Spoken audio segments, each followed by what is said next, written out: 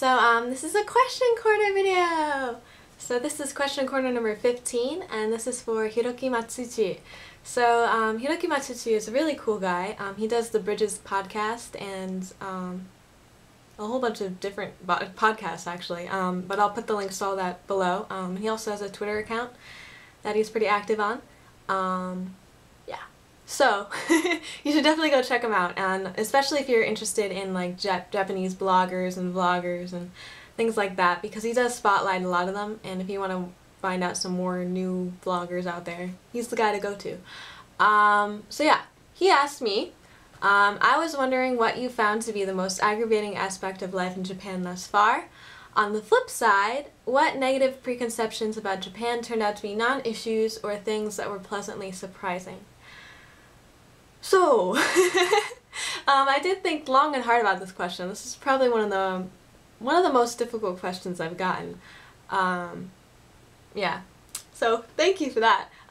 Yeah, so I really do like thinking about these. So yeah, the most aggravating part about living in Japan is that Japanese culture is really stubborn, and I'm really stubborn. So that's saying a lot. Like, I'm a slave to routine. I'm really stubborn. But if someone comes up to me with, like, you know, a reason why another way of doing something is better, I'd be like, okay. You know, like, I don't know. But Japanese culture is not that way at all. Yeah, at least from my experience. And one part that, like, about that, like, related to that really bugs me is that the buildings here are really inefficient. Buildings are really drafty. They don't have very much insulation, if at all. They say it's for earthquake safety. Maybe it is, maybe it isn't, but I mean, insulation is really cheap. So, yeah, I don't know why. Like, for an example, like if my room were 70 degrees Fahrenheit and I turned my heater off for an hour to like save some energy, my room would be 60 degrees in an hour. And that would like not happen in my house in New Jersey. Like, we don't have the heat on all day, like when people are at work and school and stuff, and we only have it on at night. And when we get there in the afternoon, it's still only like 60 degrees inside. You know, like after not being on all day.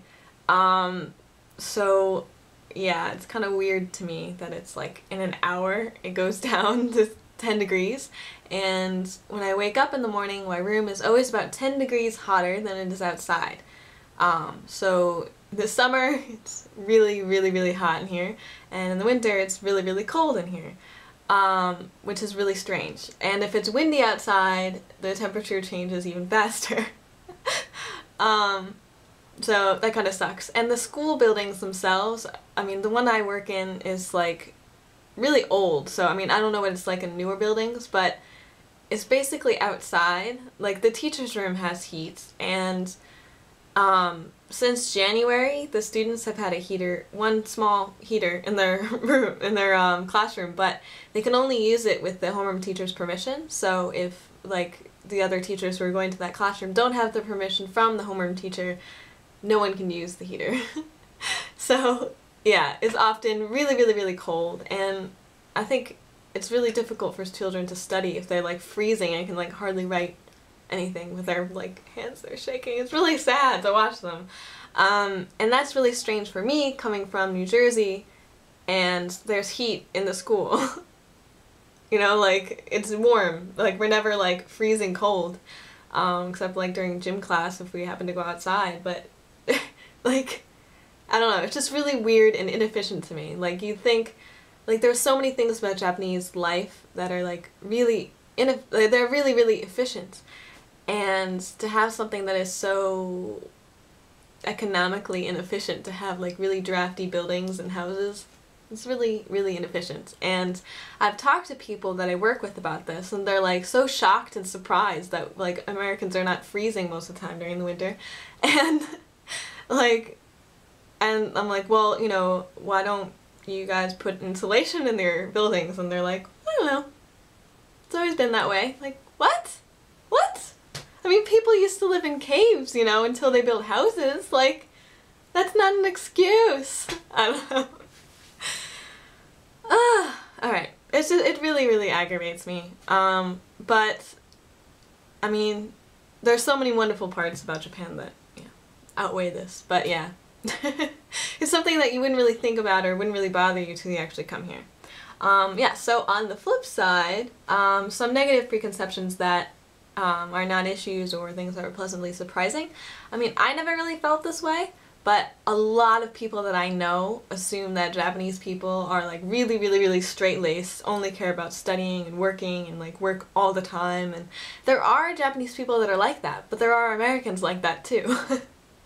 You know, like, it's just like a personality trait that people have. And most Japanese people I've met are like really, really fun and charismatic and funny and outgoing and completely the opposite of what a lot of Americans would expect.